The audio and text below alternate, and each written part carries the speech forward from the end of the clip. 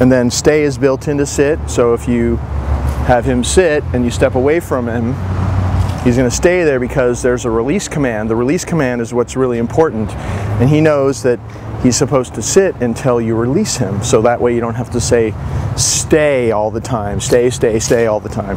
You only say one word, that's sit, one time.